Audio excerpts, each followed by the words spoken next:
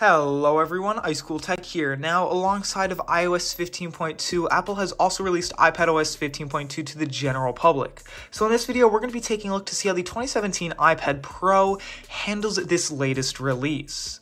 Now, if you'd like to see more content like this, make sure to hit that subscribe button with notifications enabled. Anyways, let's get straight into the video. Alright, so we'll start off with the overall performance of iPadOS 15.2 on this iPad. Now, compared to iPadOS 15.1, I have noticed only a slight increase in performance, nothing major, nothing that's going to change your usage or your workflow, but I thought I'd throw it in here just because there is a slight increase there. Now, in terms of the overall animations, you could probably see here in Twitter, there is some noticeable stuttering.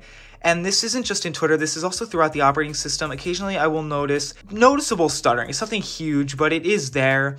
And originally I did think this was a hardware problem, which it's not. I had some people comment on my last iPadOS video saying that they were experiencing the same thing, and I'm here to tell you this is not fixed in 15.2, sadly. We do look forward to a fix in the future, seeing how this is likely a software problem. Now, moving on to RAM management, again, I have noticed no change. This time it's not a bad thing because RAM management has also been pretty good. On this iPad, I've never really had a major problem with it, with the exception of a few iPadOS 13 releases, but overall RAM management is pretty good. So unfortunately, there is no way I can tell you guys or show you what my battery health is right now, but the last time I checked was through an Apple support diagnostics test, and that was a little while back now, so it might be slightly lower, but then it was 84%. So I am due for a battery replacement, but I thought I'd throw this in just for reference.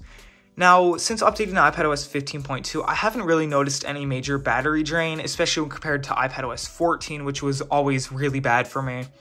But iPadOS 15.2 is about the same as it was in 15.1 and earlier releases of iPadOS 15, which for me did fix the severe battery drain. I won't say that it's completely fixed because I've seen reports and even myself, there is still a battery drain, just not as severe. Now, standby time is about 10 to 12% drain per night, so it's not the worst I've seen, but it's also not the best I've ever seen either, but I haven't seen battery drain better than that since roughly iOS 12. Overheating is virtually non-existent on my iPad. I don't think I've ever actually had this iPad overheat on me ever since I've had it. No issues there. I will warn you all that there is no one-size-fits-all, so just because I'm reporting better battery life with this release of iPadOS does not guarantee it will be the same for you. This is, as always, and it goes for anyone, if one person has a better experience, another person may have a worse experience. That's just how this works. Also, after updating, the device will undergo a process called indexing, which in layman's terms is just performing a ton of background processes.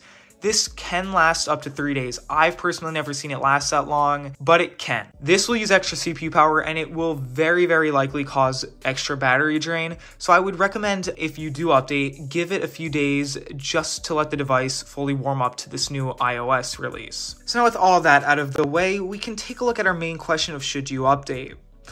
So, should you update? Well, if you're on iPadOS 14.8.1 or earlier, I would absolutely recommend waiting for a few extra releases of iPadOS 15 just so you update to a more ironed out experience, since users are still reporting some bugs with this release. If you're on iPadOS 15 or later, I would absolutely recommend updating because then you will be receiving the extra bug fixes, enhancements, and features. Alright everyone, that is all I have for this video, and if you do have any questions or you'd just like to say hi, make sure to leave a comment down below.